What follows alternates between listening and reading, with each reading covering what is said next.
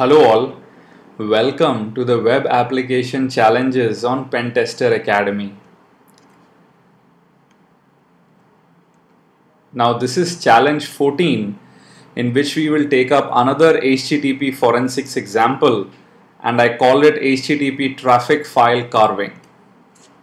So I have a challenge file which you can download from the link below the video, and once you actually go ahead and apply a filter on HTTP, what you would find is there are a bunch of HTTP requests, and you can clearly see post for an upload file and all of that as well, right? So the challenge is first go ahead and reassemble the file in question and figure out the password inside it. So you have to do both, right? Reassemble the file and then figure out the password inside it. So that's for this challenge, and I'm very sure this will be an interesting one.